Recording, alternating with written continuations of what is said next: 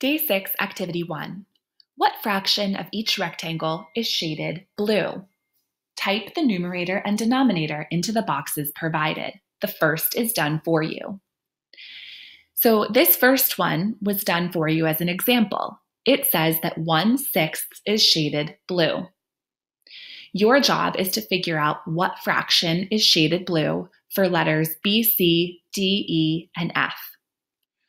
The way you do that is look at the fraction or the picture, determine what fraction is shaded, and then go over here where you see the fraction layout for you. Double click into the box and it will let you type whatever number you think belongs in that box for the numerator.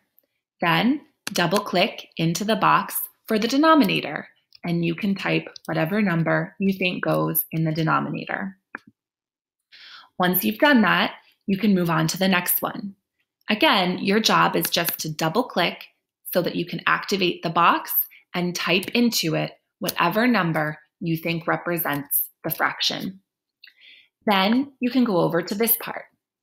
It says letter A represented the fraction 1/6. You can see that over here. In the box below, explain how that model shows 1/6. So double click into the box to activate it, and then go ahead and type. You could say, the model shows,